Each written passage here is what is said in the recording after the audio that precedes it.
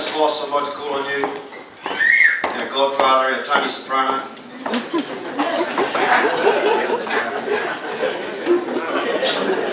On the, I think it was about the 10th, the 12th, the 15th of February this year, on the very regular meetings that Scotty and I have, and you can't shut him up, normally he's just a talkathon. Scotty said, I don't think we're going to have a front row to put a senior team on the paddock. It's an area of weakness and we're at risk. And from that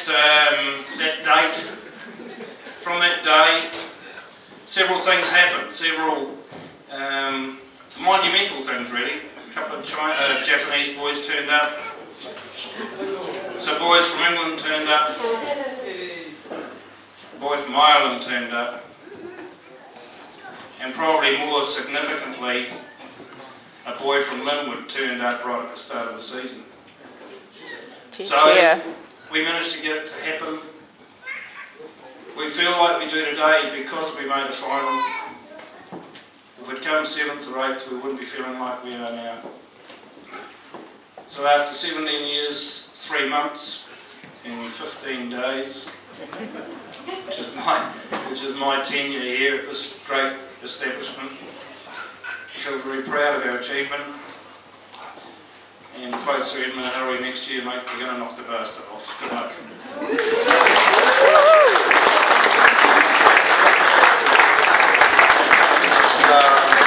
I'm not sure if Nate or Willie saying to the boys. Yeah, firstly, I'd just like to thank Shah and the management of Linwood for what you put on here. It's a wee bit embarrassing really, but yeah, we really do appreciate that. Secondly, to the supporters, seeing green and black out there today, and all that loud support that we had, we can't thank you enough. So we couldn't quite get the result, but the boys did try their hardest. Like Jimmy said, probably the conditions didn't suit us that well, but to Christchurch's credit, they played the game a bit better today, and they were deserved winners. To the boys, well done, eh? We've had a pretty good year. Trained out on a little square, and everyone's turned up with a good attitude Tuesday, Thursday, and I'm just absolutely proud to wear the jersey today and to have played in the final with you boys. To Scotty, Mav and Poss, you guys have done an outstanding job this year. Mav, your experience has shone through. You've kept the boys pretty level-headed and given us a tickle up at trainings when we've needed it. Poss, you've done a great job with the forwards, getting the line-outs going and a pretty good scrum. And Scotty, just from a back's point of view, you've been outstanding. I think you'll go a long way as a coach. So, boys, we are outstanding, but let's bump a toast to the Linwood Club and some fantastic supporters. Thanks very much.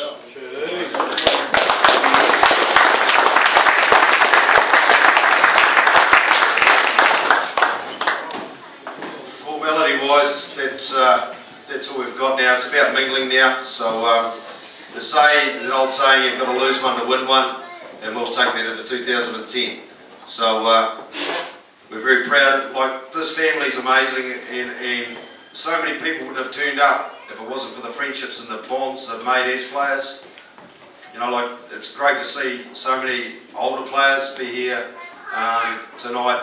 We all know what it's like, and the Linwood family is part of the reason we're here. The green and blacks, it's the proudness we had, and when you see those wee kids run around today, green and black face paint on, like that's what makes it so special. So let's enjoy each other's company. Everybody make an effort to get to talk to these boys because they're very special. All right, let's enjoy the occasion.